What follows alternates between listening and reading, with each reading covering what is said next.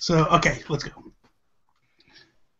What is up, everybody, and welcome to episode 36 of the Geekcast. I am Bobby, the Geek Guru, joined by my buddy from the UK, Toby. What is up, Toby? What is up, everybody? And we're joined by a good friend of the show, Sean Capri. What is up, Sean? Hey, everyone, it's me, Sean Capri. Hey, Sean. Hey, hi.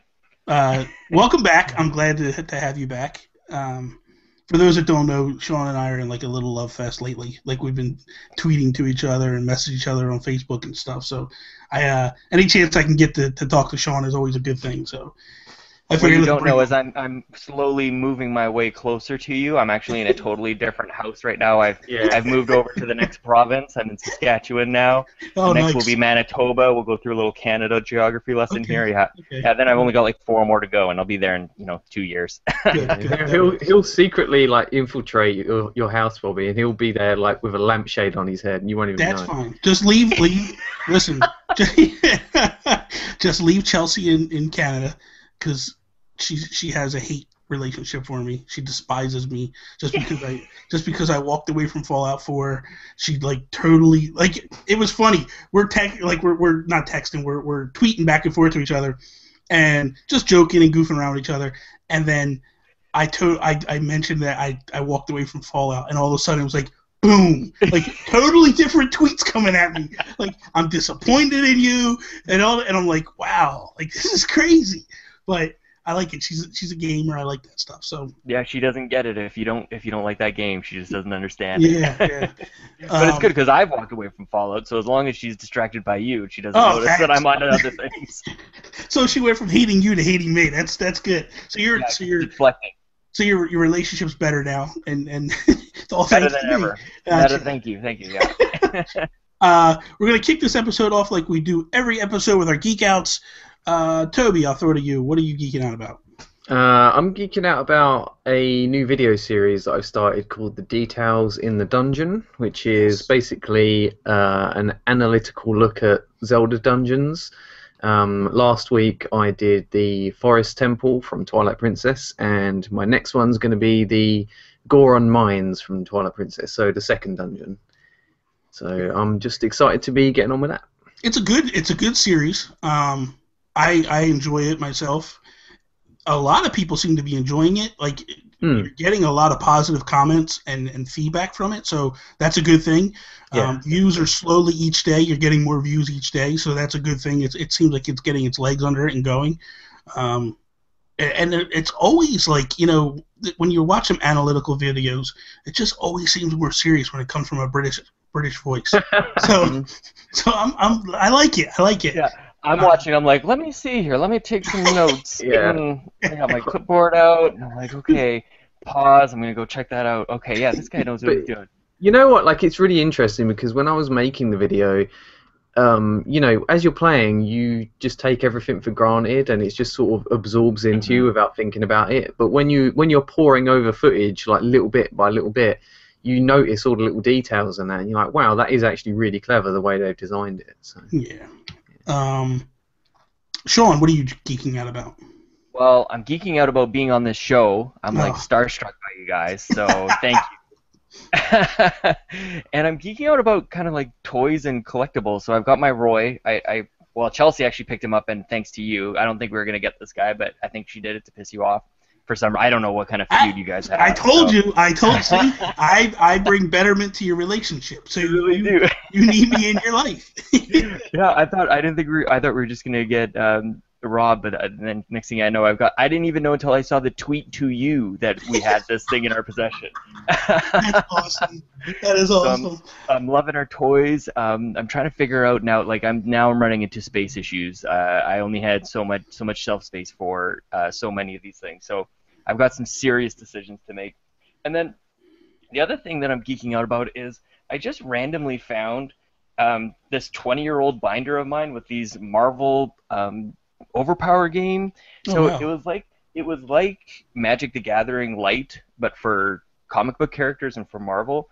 And I like sort of was just kind of cleaning things up and just found this binder. This thing is in immaculate shape, and it is. I just want to find somebody to play this game with, and I wasn't really too much into comics as a kid. Like I was more into games, and my friends were more into comics. But everybody, like all the characters that I did know, were from this game. So I just opened this whole thing, and just like this flood of memories come back, and I'm thinking, oh my gosh, how old was I when I had this? I was probably 11 or 12 or something like that, and it's perfectly alphabetized.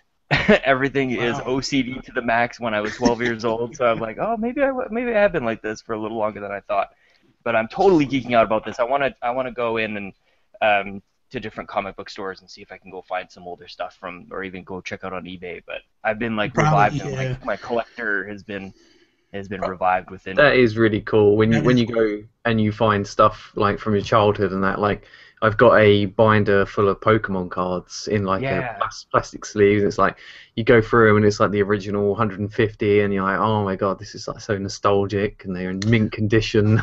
Yes. Didn't one time? Maybe I'm wrong, Toby. Didn't you have from when you were a kid? You made a card game with Zelda. Yeah. I started to make. I've got about 5 different characters. Yeah. So I was making my own card game, and I was drawing all the pictures, and it was very similar to Pokemon. They had like different moves based on their character skills and stuff. So you had like Link, and then you had Dark Link. There was Ganondorf. There was an Ocarina item card. Like, and I think actually it would be really cool to have a game like that from like an official Nintendo card game. That's funny. Definitely. That's awesome. Myself, I'm geeking out about Batman vs Superman. I just saw it twice as of yesterday. I plan on going again tonight to watch it again. Like, I know the movie is getting a tremendous amount of hate, but I'm in love with it straight up. Like, I think that I'm going to do videos today. I have a spoiler cast podcast special edition of the Geekcast that I'm doing tomorrow with Alan and Joey Ferris. Sean, if you're around, if you want to jump in, you're more. I don't think you guys want me as a part of that. I've heard Joey's spoiler cast on it. I know how you feel about it. I think I'll be a downer on that podcast. That's fine, because Alan's going to be a downer. Alan needs help, because I know Alan already. Alan hates it already. But oh man, regardless aside, like I feel like for me, I feel like it is the best Batman that we've had on screen ever. Ben Affleck just kills it, and I think that a lot of people are. That's the one thing that's coming out of all the reviews and everything that everybody's taking is they're really high on Ben Affleck. So I can't wait to see Suicide Squad now because I know Batman's in that, and I just can't wait till we get a standalone Batman movie. And he's actually, my understanding is he's directing a standalone Batman as well as starring in it. So, and if you look at anything that he's done, like Argo and The Town and stuff like that, like he's really knocking it out the park as far as being a director and being an actor. I don't know what happened. He just totally turned around and got very serious with his acting, and he's really been doing well. So I'm happy about it. I love that aspect of it. But that's, I would just love to see Kevin Smith star as the Penguin in that movie, and then Matt Damon and like getting all his little buddies back. we don't need to go bad. You know what's weird though is like it's like they don't talk anymore. That's the vibe I'm getting. It's like for some reason it's like they used to be best friends like all the time, and then like if you listen to Kevin Smith's podcast lately, like they're just it's lacking. They're not. Like Mallrats 2, Kevin Smith is doing, and apparently the only one that hasn't said has agreed to do it is Ben Affleck, and that's kind of with Batman. Yeah, I know, but it's kind of discouraging to think that like that's kind of where you got your start, man. Like Mallrats was one of the first movies he ever did, and then Chasing Amy was the movie that got him all this critical acclaim and all that stuff, and kind of got him, his star, put a star on the map, so to speak. So I don't know. We'll see. I'm sure they're just busy. I'm sure they're good. Yeah, I hope so. Because I would really like to see them, And I know that, like, the minute that it was announced, Kevin Smith seemed to be the only one that was like, he's going to kill this movie. He's going to crush it. He's going to do it great, and So I was right there with them because I remember Kevin Smith saying, and I don't want to make this all about Kevin Smith, but on his An Evening with Kevin Smith, he would always talk about Ben Affleck could play the shark in Jaws. Like that yeah, guy I could remember play that. anything, right? Yeah, So yeah, I'm like, I have faith in Kevin Smith. I have faith in Ben Affleck. Like I was right there right from the beginning. But anyways, I yeah. don't want to belabor this. Um, let's move into what we're playing. Sean, I'll kick it to you first. What are you playing? I played a really quick playthrough of Wolfenstein: The Old Blood this week, and that game is just a solid little single-player campaign. I just love it. Um, I know it's not machine games, but it gets me really excited for Doom. Really just liking what's happening with these revivals of these old, pretty hardcore first-person shooters. So I'm pretty excited about that. And then last night I just started playing The Division, and I think it's got its hooks in me a little bit. I didn't like the beta. I've come around on that, and it's mostly I only bought it because everybody else is playing it. Yeah. And I'm like, I just kind of want to go online, hang out with some people, and play some games. And the next thing I know, I'm walking around Manhattan, and I'm shooting some guys. I'm like, I gotta go get that loot. And then I realized that's the hook, and Yeah. I'm totally in. So as soon as I'm done this, I'm gonna go play some more of The Division. I haven't gotten that yet. I'm planning on getting it. Yeah. Same reason. But I did like the beta. But I only played the beta for about 40 minutes, and what I did play of it, I did enjoy. So we'll see. We'll see how it goes. I just wasn't compelled to go online. I'm like, I didn't really want at the time. I just didn't want to go on and play with strangers. But this week, I feel like that's kind of what I'm in for. So it just totally depends on my mood, on what I'm gonna play, and I'm gonna try and rush in as much of that because we've got so many things coming out in the next couple weeks, really. Yeah. So yeah, Yeah. liking that. I played a little bit of Republic, and I didn't like it. It's like a stealth game. It's a third person, and it's this. You play as your character is actually this sort of anonymous kind of character is helping out this girl named Hope, and she's trying to escape this kind of prison. It's a dystopian. I'm not sure if it's in the future, and you control the security cameras, and you try and maneuver Hope around security guards and things like that. So it's a lot of stealth stuff. Gotcha. But basically, if you get caught, you don't die. They just kind of like toss you in your cell, and then you can hack into the door and let her out, and then you do it all over again. So there's not a whole lot of tension, and I don't know. It's a bit of a miss for me. It's a small indie game, but yeah, it didn't really didn't really do it for me. Toby, can I guess what you're playing or what you've been playing? Well, you know one thing that I've been playing. I know two things you've been playing. Oh, go on then. Twilight Princess. Yeah. And Grand Theft Auto 5. Yeah. Well, the thing is that I've only played Twilight Princess to record footage, so I haven't actually got any further in that yet. Okay. But yeah, last night we was on GTA 5, and I made this. You didn't get to experience this, Bobby, but I made a ginormous loop-the-loop race, right? So now in GTA 5 you can stack objects, which is something you couldn't do before, and that means you can take a prop, which is like a fence or a ramp or a container or something, and you can rotate it in any direction. You can make it merge into the floor, so you can sort of merge objects into each other to make new like roads and stuff. And anyway, so you can get these massive platforms that are supposed to be like floating on the ocean, but you can put them anywhere. So when you turn them upside down, they've got a lovely flat bottom. So what I did is I made a ginormous loop-the-loop that was like as high as a skyscraper, and it just goes back round itself, and then you do a little jump off the end. And that's basically the race. You go up, you go over and round, and then you just drive back round in a circle and do it again. And it worked so well. Like, you can't do it without boosts, so I had to put boosts. Like, you can have a GTA race, so you can put these little boosts. So when you drive over it in your car, you can press left trigger, and you get a little boost. And you sort of hold one, you get to the top of the loop-the-loop, then you use the boost, and then it just gives you enough speed to go around, and it just feels so amazing. Like, it just boggles my mind, like the stuff that you can do with this game, even years after it's come out, and it's still fun for me. So yeah, it's like a very good MMO where you start to utilize the world to create stuff, and then the game is pretty basic, it's pretty straightforward, but then when the community really embraces it and grabs it, and then they start creating all this different stuff, and it's like, oh wow, like I can go do this, and I can do this, and I can do this. Yeah, exactly. That's the vibe I get from from GTA 5, at least on the online community, is like, you know, like you guys are playing, and it's like when I first got with you guys, it was a lot of races and stuff, and now you're moving into different stuff, and it's like, but it's still fun. Like every time you get on, it's like a lot of fun. Like, and now you're mixing a couple races here, you know, stunts for snipers, you know, whatever, and it's like we're doing all this different stuff, and it's like it's just getting better and better and better. So yeah. It's cool. And then the one thing I will say, the one thing I do like, sorry to cut you off. The one thing I do like that we saw last night was like, as well, Rockstar sees what becomes popular, and then they go and start to create their own levels and stuff similar to that. So that way, it's not like you're not like just based upon fans creating this stuff. Like Rockstar's getting involved as well. So I think that's kind of good, and it shows like they're really supporting and giving back to the community. Yeah, it definitely does.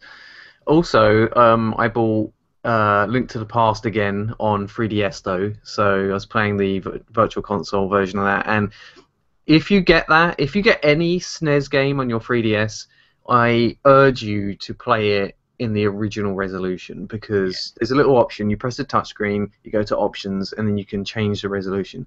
And playing it in the original SNES option just makes the game look so much crisper and nicer. Like, I don't even know why they have the option to not have that, because it just looks so much better. Yeah. All they do is, like, if without that, it's just slightly stretched, but it just doesn't look right. Like, the text on the screen's a bit fuzzier and all of that. So. Now, are you playing with an XL or a regular? It's an XL, yeah. Okay, that might be why, because they're stretching it to fill that screen. Yeah, but it's not like the whole way across. It's just a little bit more, but because I bought Super Mario World on my 3DS the week it came out, and that, like, agreed, it looks spot on. Like, I don't know how they did it. I don't care. I'm just glad they did it. It looks gorgeous. Sean, do you have a new 3DS or?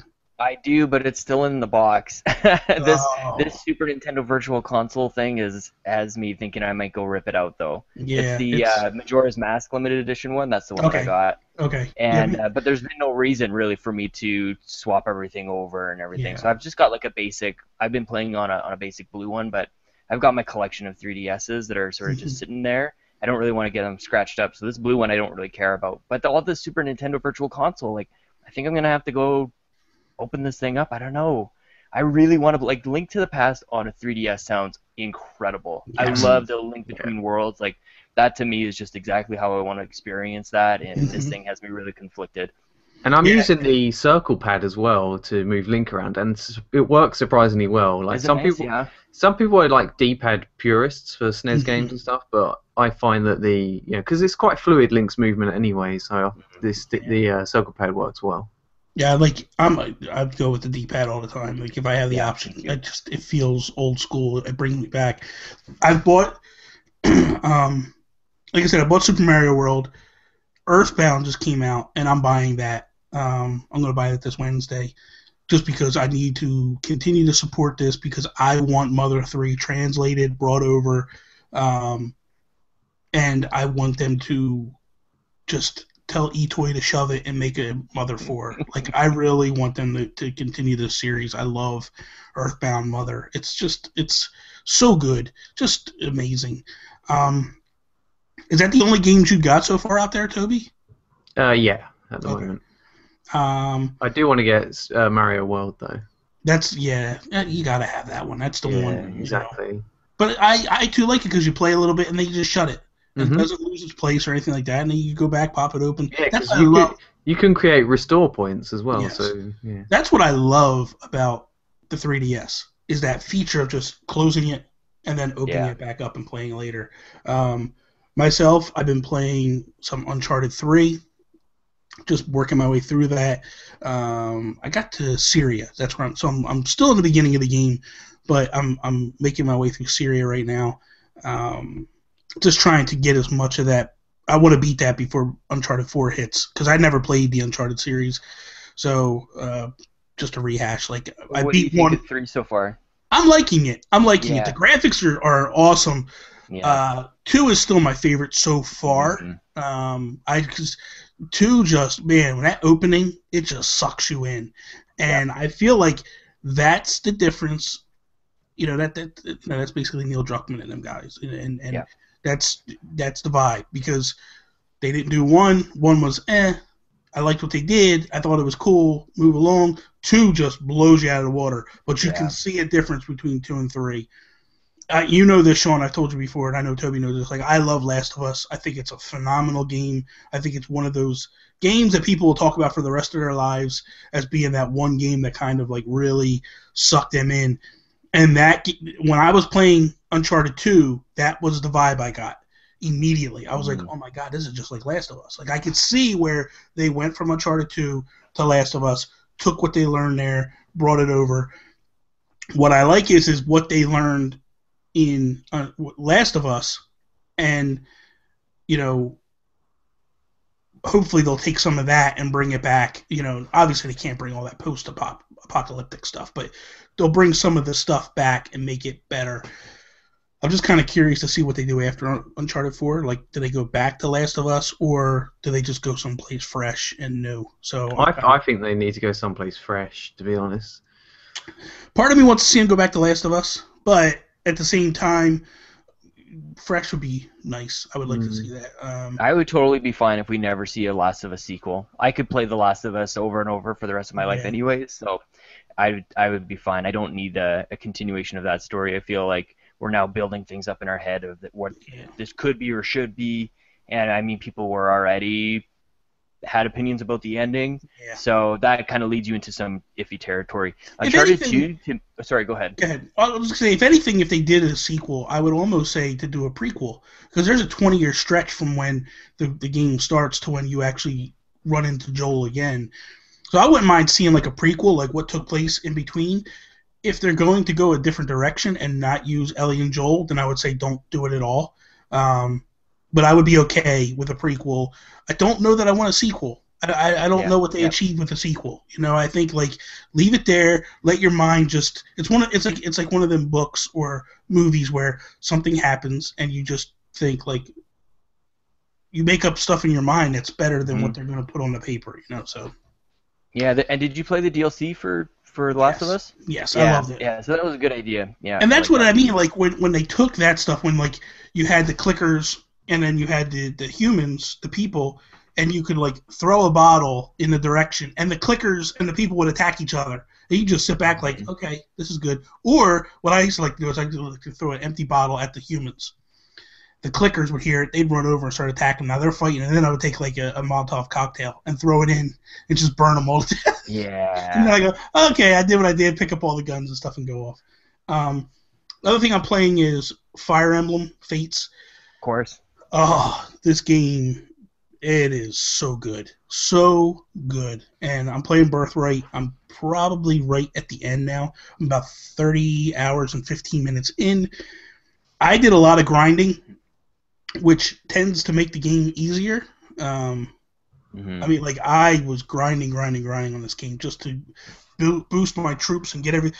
Like, all the people that I use are all level 20s. I imported the Fire Emblem characters, which they are badass. Like, oh yeah, if you don't use them, you are just a fool. Like, they are so strong, and where all the other characters go to level 20 and stop, they keep going. So like Ike is level 30, Marth is level 30. Like, I have all them guys up stronger, so they actually help you. Because the problem is like when you're picking up new characters along the way. It makes it easier to grind because you have your safety net where you don't have to worry about dying, because those guys are so strong that they can protect, and you can build up the weaker. Because what I'll do is I'll put them in a wait mode, like away from the battle, and I'll send all my weaker characters in. It's inevitable they're all going to get wiped out, but they might move up a level or two in that process. And then when it's done, I send the big characters in and wipe out, and then I go back and play another level. And that's the way I've been grinding the other characters up and getting them up to where I need them to be. Is there not permadeath, or is that an option? You can have permadeath. I don't play with permadeath, just because I know what I'm going to do. I'm going to shut the game off, and I'm not going to. I'm just going to shut it off, and then, which is stupid. You know what I mean? Like, why play with permadeath if that's what you're going to do? When I played Awakening was the first game I ever played in the Fire Emblem series. I didn't play with permadeath in that, and I just was like, I tried it, and I was just like, because what sucks is, like, You make one wrong move, and you could lose everybody, and it's game over. Yeah. And then you got to go all the way back and start over. And it's just like, man, do I really want to do this? I don't want to Yeah, do and some of this. those battles could be half an hour, 45 minutes. Like Yes. really, like some of the later ones, they get really, really long. I'm glad I'm not playing with permadeath. Yeah. It's a totally different game, and it's not even Yeah. just saying those words. Like your strategy is exactly that illustration of it being a totally different game. I feel like I'm you playing need the to same way, actually, too. yeah, I feel like you actually need to go in, look at the battlefield. Here's an example. I just played Chapter 26. So I go in, and I'm notorious for a lot of times of splitting my group up. Yep. And I'll Me send too. half to the left, half to the right. Well, I go into this level, and I split them, and I get wiped out. And I'm like, holy crap, like that, I'm going. So then I go, you know what, I shouldn't have split them up, because if I would have kept them as a group, I could have done more damage. I keep them as a group, and I went, because what it was you had the main corridor in the middle, which is corridored off, you can't get into it, and then it's a circle around it. Well, what I originally did was left and right. This time I went to the left, and I actually went completely around and wiped everybody out around the outside, because you're fighting one or two at a time with like 4 or 5 characters, and they can't beat. Even if they take one out, they're getting taken out, and you're just picking them off one by one by one, working around. Where if I would have been playing with permadeath, to get to level 26 and lose everybody would have sucked, because then it's like, oh my god, I just lost every single character I built up to this point. So that's why I don't play with it, because I know me, I'd be frustrated and I'd shut it off and I'd never go back. So especially after putting 30 hours in, to think that you could lose it all. Yeah, there's some times where you'll go up against an enemy and you'll see that they've got a 36% chance of hitting you, and then they do, and you're like it feels unfair, even though it shouldn't. That's just how probability works. But you feel like he shouldn't have been able to kill me there. So if permadeath is on, I would be losing my mind, because I just go, this game is cheap and all that kind of stuff. Well, at least it's not like the XCOM hit percentage, because there's always that thing when you play an XCOM games, and even if you've got like a 98% chance to hit an enemy, you're more than likely to miss. Like, of course, it's just something with XCOM. I don't know why, but it does do that. But it's kind of strange, because you could.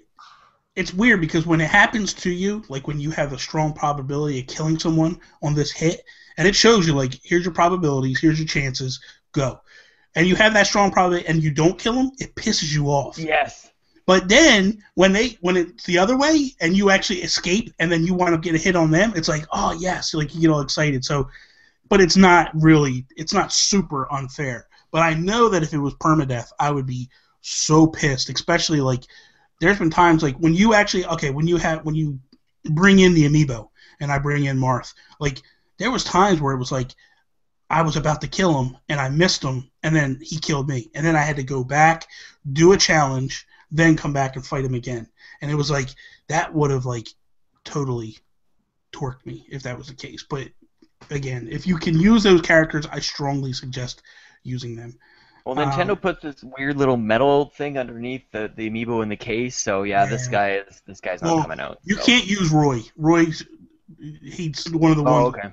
It's only Marth, I'm definitely not pulling out of the box. Yeah, unfortunately for you, I have Marth outside the box already, so I don't. This is the advantage I have to taking him out of the box.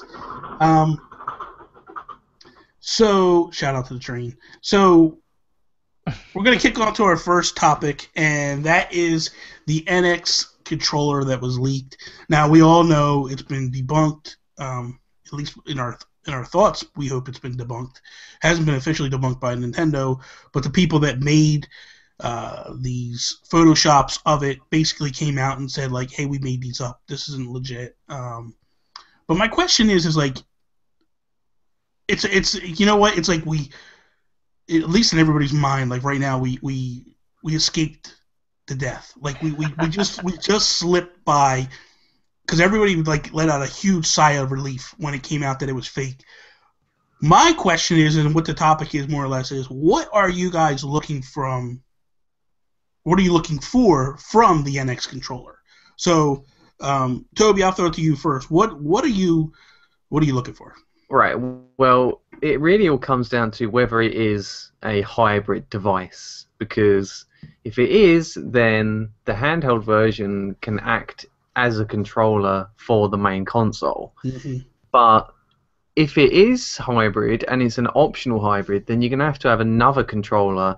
So if you don't have the handheld version, it comes with another controller. Yeah. So I really like I love the GameCube controller, but it's outdated now. It's comfortable, but the Wii U Pro controller is just as good, really. It's got some issues. So if it was like an evolution of the Wii U Pro controller, if it had proper triggers and it had the battery life, because I love the battery life. It doesn't have to have a screen on it, because if it had a screen, all right, then maybe you could make Wii U games backwards compatible. But I just think it doesn't need, it needs to pull away from the Wii U in that respect. Yeah. So, but yeah, if there's a handheld version, then I wouldn't be against having something similar to a Vita for the handheld portion. Just something that's powerful enough to play.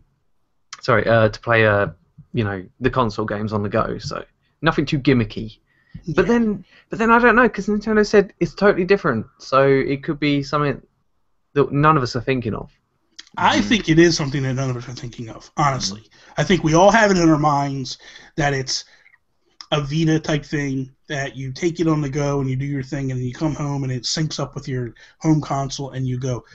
I really think that that's a possibility, but I personally feel like we're not even scratching the surface with what this thing is. I think they're going a totally different direction than what's in our minds. Mm-hmm. Sean, what about you? What are you hoping for from this? I'm definitely hoping more for a Wii U Pro controller style. I echo your thoughts. But I'm just wondering, about this whole hybrid thing. If, we all have the 3DS in our mind, it's a kind of a widescreen, kind of a horizontal fixture.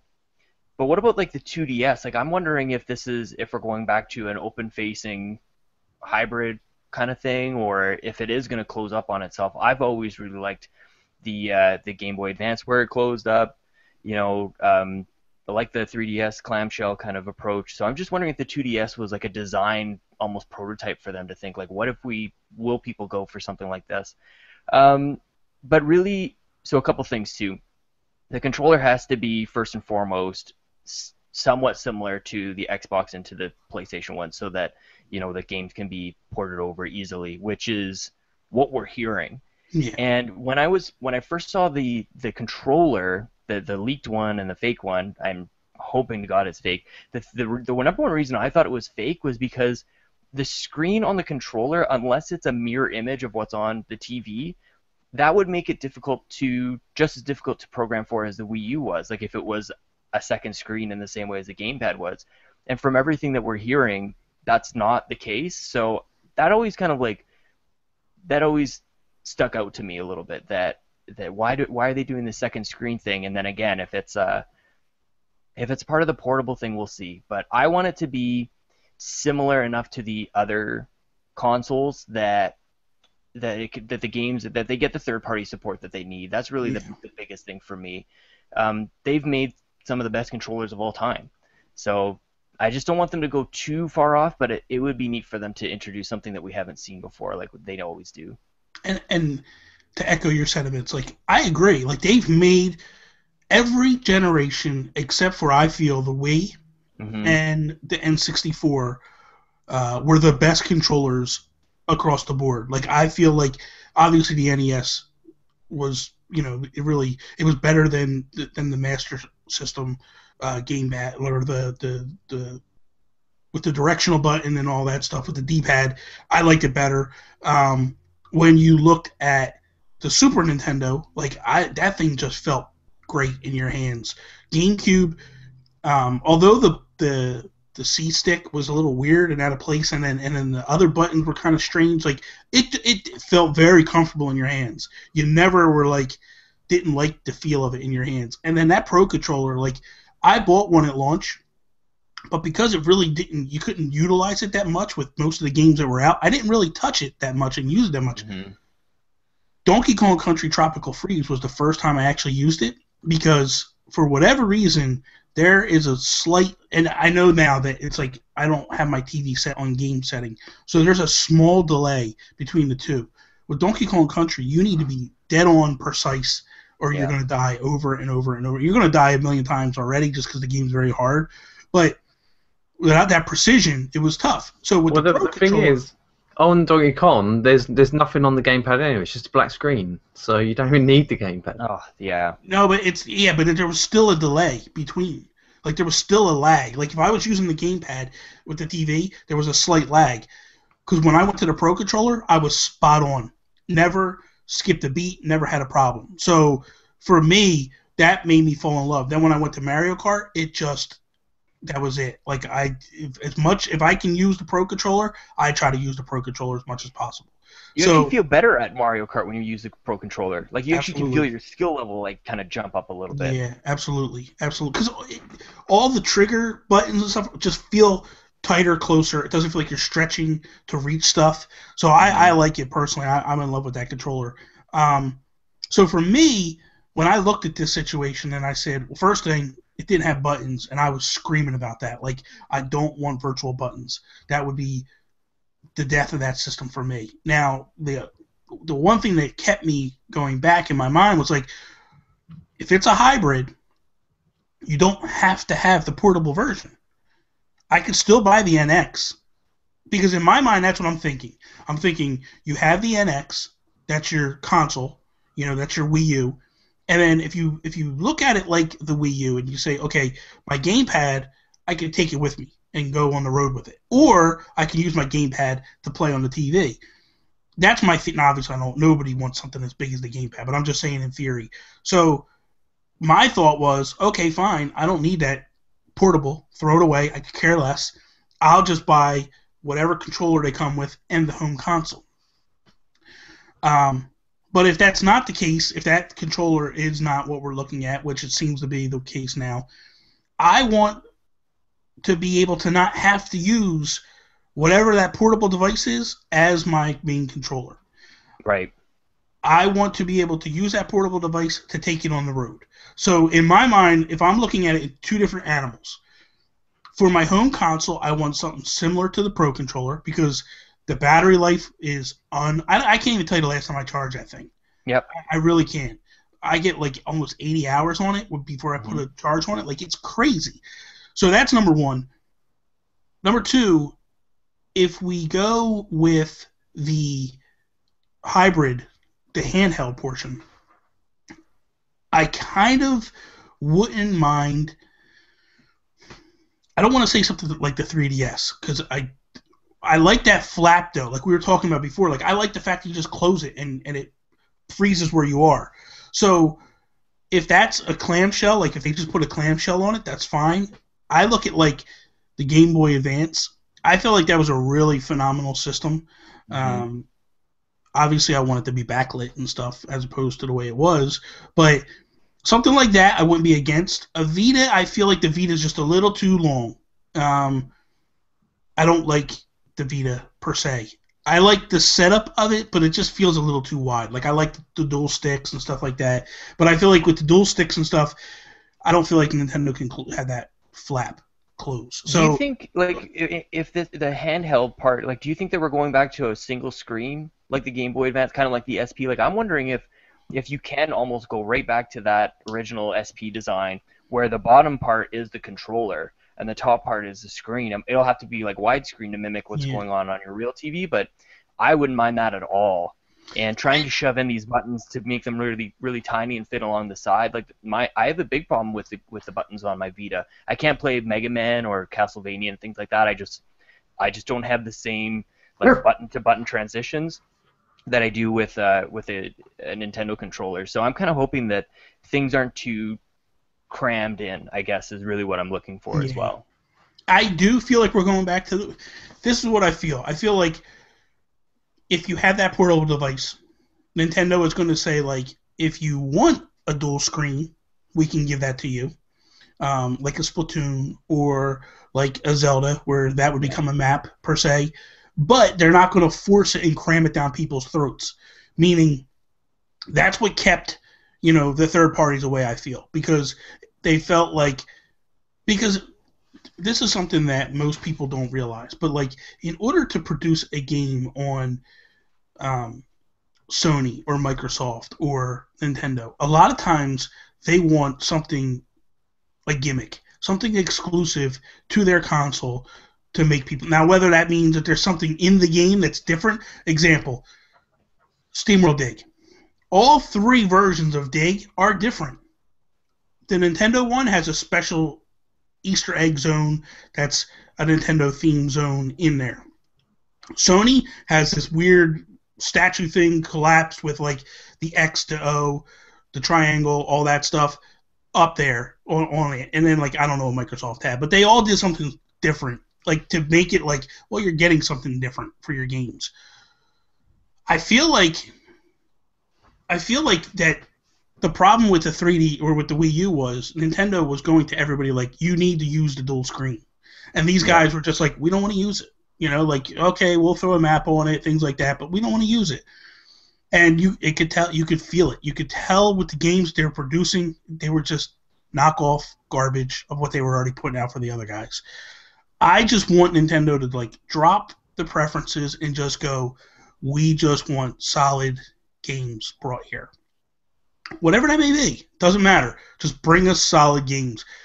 That will help. So I feel like if they have that second screen, it can't be forced on the third parties. Mm-hmm. That second screen, to me, I almost don't really care if they use it or not. I like I said, if it's a Zelda thing where, because you play Twilight Princess and you go, oh my god, this is awesome. It is. That second screen, like Toby, you talk about it all the time. You like that. That thing's fluid, you know. That's my question to you guys. Like, are you adamant that you want the second screen, or are you thinking like me? Like, if they use it, they use it. They don't, they don't.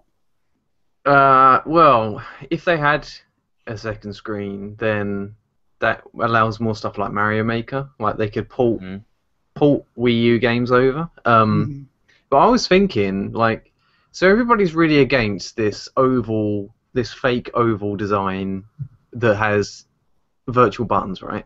Mm-hmm. But what if they had a similar design that might not necessarily be oval, it might be rectangular, but it has actual real buttons and real sticks on the screen? Like, so the screen was built around the buttons. Like, do you think that there would be any potential use for that design, or would you like be totally against that as well? I would be against it, because when you looked at the images that people overlaid in that, it just seems weird. You know what I mean? Like, okay, let's be honest. I'll speak for myself. Okay, I got fat ass hands, fat fingers. So if I'm reaching up for them sticks, I know that there's part of the screen I'm missing. Yeah. I don't. How pissed off would you be if you're down to your last heart in Zelda, you're running around, and something attacks you, but it attacked you because your right thumb was on the right stick or on a button, and you didn't see it coming into the last second? Like, that's going to piss a lot of people off, I feel. So, for me, that design is garbage, and I didn't want anything to do with it. And that was the main reason. I mean, yes, the virtual buttons I didn't want nothing to do with. But in addition, like, I felt like you're going to get some cheap deaths, and it's going to piss people off. Like, I said it in my video that I did. If they took that screen and they just, I didn't care. The design didn't bother me. Like the oval design and stuff, like, okay, whatever. You want to be goofy, you want to be weird, knock yourself out, Nintendo, do something stupid like you always do. I don't care. I did not want to play with that image stretched out beyond. Like, I felt like, bring it in within the sticks, and I'll play it all day long. Give me real buttons, bring that image in, I'm good to go. Because to sit there and go, oh, that thing, I know that was the big complaint, and a lot of people said it, like, oh, it just looks weird. It's not going to feel comfortable. We don't know, because we didn't touch it. You know what I mean? It could have been like one of the most comfortable things you ever used. Yeah. Nobody Well, knows. I made my own version. Oh, here we go. And I was practicing holding it, you know.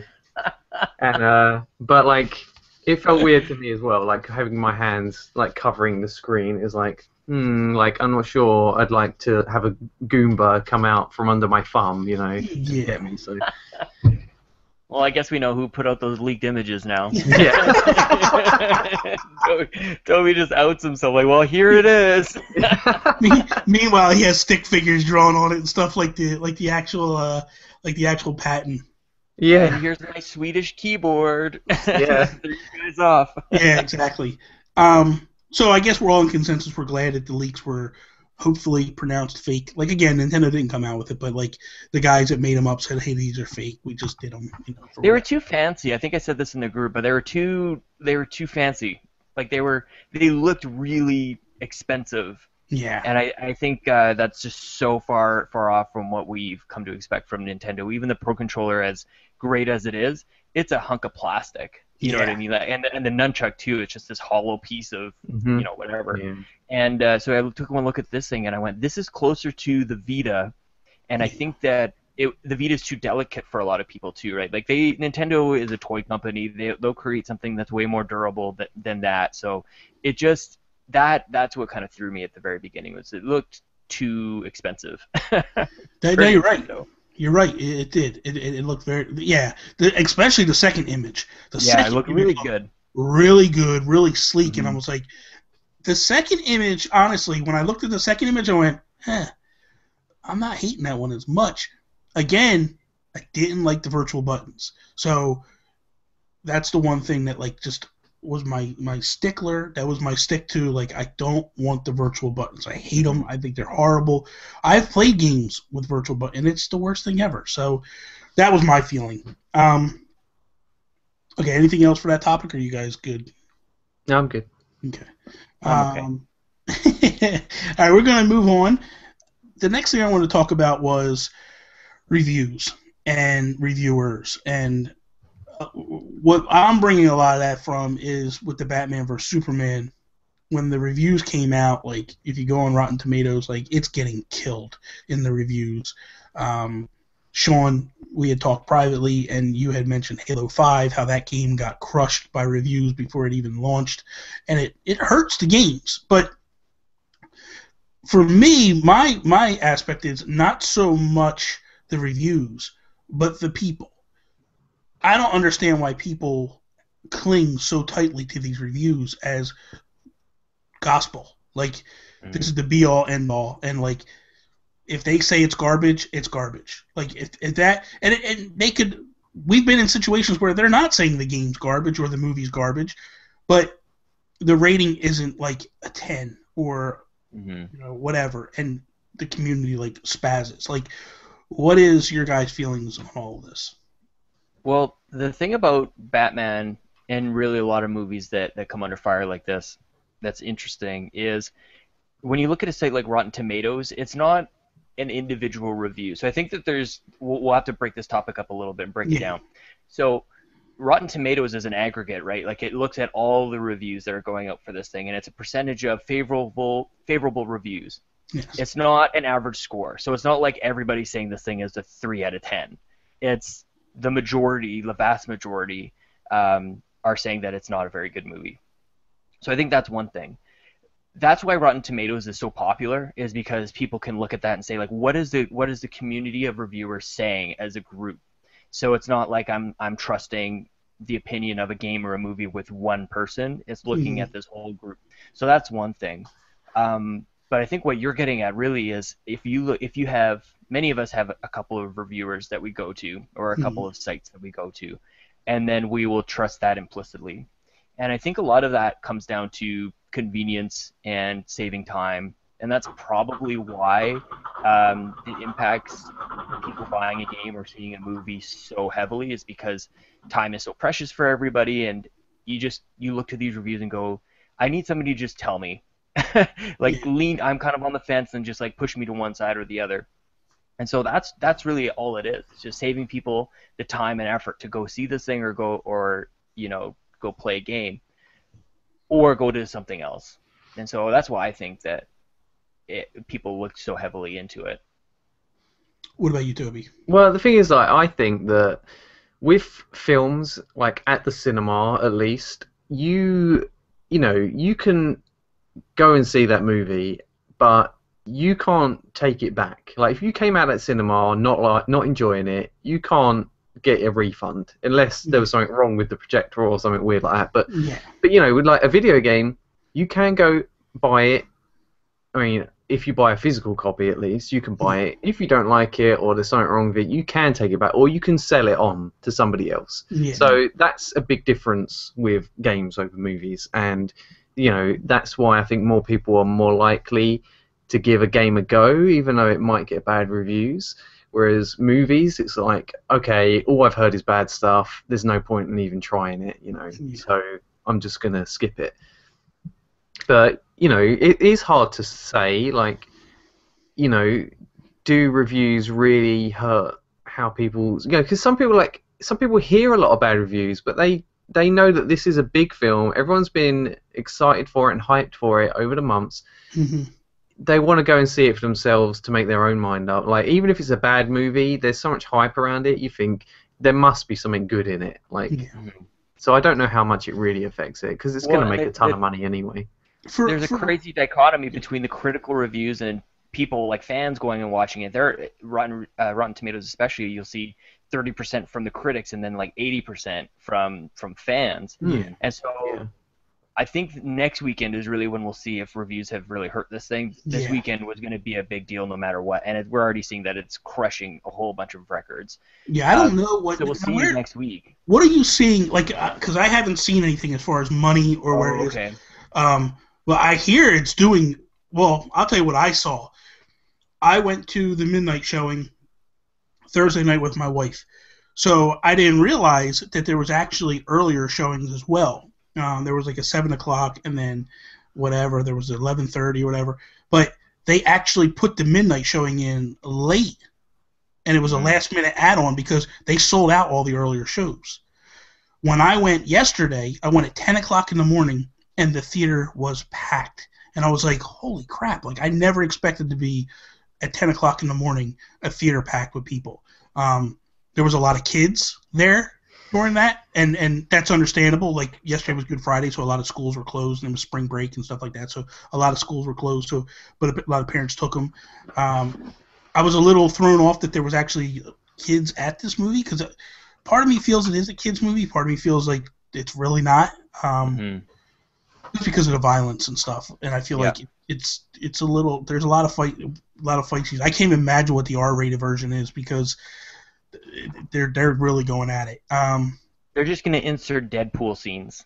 Just copy and paste those things in there.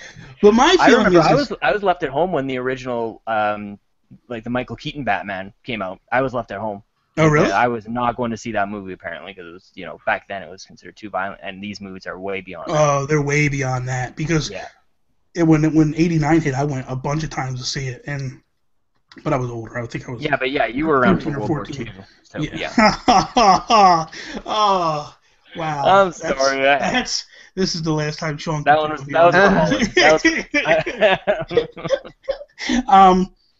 So my feeling is this, and this is what has me frustrated in the reviews that I listen to. And I'm going to point out IGN in particular, because when their review came out, I felt like it was bogus. And I'm talking about their Batman v Superman thing. So they go, well, you know, it took a while for the action to really pick up. Well, when Man of Steel came out, your complaints were, there's just so much action that by the time they hit the final fight scene, it was kind of like, eh. So here's Zack Snyder and everybody going, okay, we need to adjust because this is what people didn't like in Man of Steel. They make the adjustments and they're still complaining about it. So that to me is an FU. You're just complaining now to complain. That's my feeling. The second complaint was all the destruction that took place in Man of Steel. How can that be, like, that's just ridiculous. Superman wouldn't allow that and this and that. You're talking about an early Superman. He's still learning what's going on. He just became Superman, you know, in movie-wise 20 minutes before. You know, he doesn't know all his powers. He's still learning everything. He's getting a grasp on stuff. You kill him for that. This movie, they address that, and you're complaining about it. You're complaining about him addressing it. So again, it's like, that's an issue. Like, why are you complaining it? The biggest, and I was telling Toby about it, and I kind of like been getting attacked pretty strong. Kind of funny. Tim and Greg did a spoiler cast, and Greg was kind of like, it's a good movie. I want to wait before I say I love it. I want to give it time. I want to go see it a couple more times before I make my analysis on it. Fair judgment, all for it. Knock yourself out. Tim starts off and he's like, oh, it's okay, whatever, and then proceeds to bash the movie the entire rest of the time. His first complaint was that the music had a lot of cue-ups. So, hypothetical, or his example was like when Batman comes out, it's like the boom, boom, boom, boom, that type of stuff. And then when Wonder Woman comes out, they have like a music for her. And then when he was basically saying like every time you saw these characters on screen, they had like a theme song going through. Number one, I think it's BS, because the biggest movie to do that is Star Wars.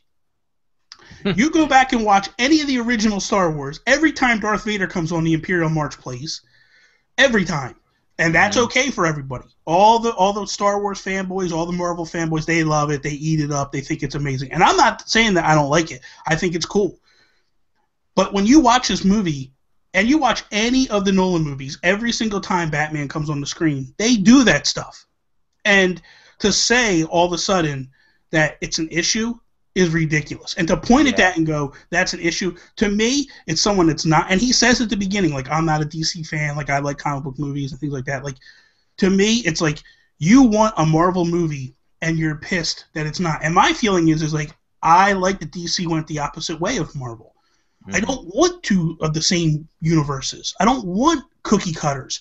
Like, people complain that, like, they don't do the end scene, like the end scene after the credits and stuff. Like, if they did it, what would everybody say? Oh, they're copying Marvel. So they do their own thing, and they're being bashed for it. I feel like a lot of people don't like Zack Snyder, and that's where a lot of the hate comes from, and I feel like it's not. Do I feel like it's the greatest movie ever? Absolutely not. Did I love it? Absolutely, I loved it. It had its strong points that made me love it. I'm a huge Batman fan. I felt like, again, like I said at the beginning of the show, I felt like Ben just killed it with this. I loved Wonder Woman. I love Henry Cavill. I think he does a phenomenal job as Superman. He kills Brandon Routh as far as Superman goes. Is he Christopher Reeve? I don't know. I'll leave that to other people's judgment. I like him more than Christopher Reeve. I like him. Yeah. I think Amy Adams did a great job as Lois Lane. I think she was better in this one than she was in the original as Lois Lane. I felt like they gave her more to work with. Sure. Does it have its flaws? Yeah. And I'm not the one. See, my thing is, and I posted this the other day. I posted a picture of The Dark Knight Returns, like my comic book, and it's all beat and battered because I read it a million times. My feeling is don't sit there and try to tell me what's wrong with this movie unless you've read The Dark Knight Returns and The Death of Superman. Because my feeling is he stuck very as close as he possibly can. Now, obviously, he can't do everything because they're two different. He's trying to combine the two, kind of. But I feel like if you haven't read those books, you don't know where the source material is coming from, the true source material. In the original of Lex Luthor was a goofy scientist, a mad scientist. He winds up like getting locked away and all that stuff. And when he comes out, that's when he comes out as like this maniacal madman, like genius. Like he's So you see in this movie both sides of it. You see like the goofy scientist, that like the mad scientist type thing, but you also see the genius behind him where he's pulling the strings as the puppet master. So I didn't mind that Lex Luthor that they portrayed. I feel like when we see him again, when we see Jesse Eisenberg again, like when whatever, I don't know, I don't think he'll be in Justice League, but when he eventually rears his head again, like I feel like he's going to be the Lex Luthor everybody's used to. But go back and look at like the Christopher Reeve Lex Luthor. Like he was Gene Hackman was weird. You know what I mean? Like he wasn't like, he wasn't maniacal. So I look at the complaints that are coming and I just go, I don't get them personally. It's a loaded movie to try and evaluate, right? Like it's a big movie. It's a long movie. It's 2.5 hours long. They cram a whole bunch of stuff into it, and so the thing about this movie is that you can attack it or evaluate it from 17 different angles. Yeah. You can look at it as a film, and I think that's, for me, that's where it sort of like falls is as a film, it doesn't really flow. To me, it didn't have a flow to it. It felt very disjointed is a word that's going around a lot. It was like somebody learning how to drive standard for the first time. It was like chugging in between gears. I'll give you that. I'll give you that all day long. I agree. Yes. But when I think about, because I saw it on Thursday, so I've been thinking about this ever since, because that's just the way my brain works. You know, when I look at different parts of the movie. So when I think about Ben Affleck as Batman, check mark.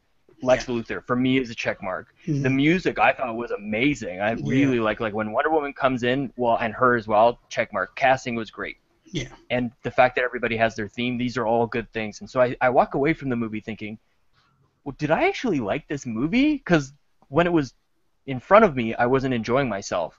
I found myself kind of like shifting in my seat all the time, going like, are they really doing this? Like, oh, this scene is like, this just isn't working. And man, that dialogue was super awkward and really not, like, it was delivered kind of in a cheesy kind of way.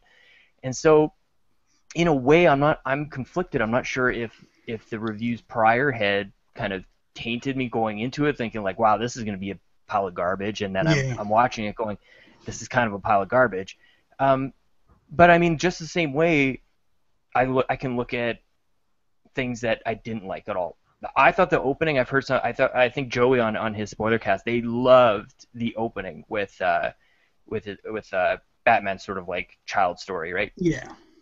I thought it was horrible. I thought it was really one. This is my whole problem with the entire movie. Is are we getting into spoiler territory? No. But my whole thing is that they rush through a lot of really important beats, and just to be able to get to a certain point in the movie for everything else to play out. So my biggest problem with Batman v Superman is that we didn't have a Ben Affleck solo movie before. And then I start to think, like, can I actually pan a movie because of that? Like, I really wish that we did have, like, who is this Batman? Like, why is he so violent and all of these different things? Like, why is he the way that he is? I wanted to know Ben Affleck as Bruce Wayne a little bit more. Mm-hmm. They just sort of like, they had these scenes where they would put it in front of you and go like, see, that's how it is, and this is this character, and this is this character, just so you know. And it felt really rushed. So for me, as a film, it skipped past a lot of the things that I would really like, and I felt like this movie was just trying to catch up to a point where DC is able to say, look, we've got an expanded universe as well. Yeah. And building off of Man of Steel as like that's the kickoff point, and this is within the same world, it seems to me a little too convenient, where they kind of go, oh yeah, that's what we meant all along. It's really, it felt kind of forced. It felt like there was a ton of executives in the room saying, we need to make sure that we do this, and like, okay, here's your scene, check.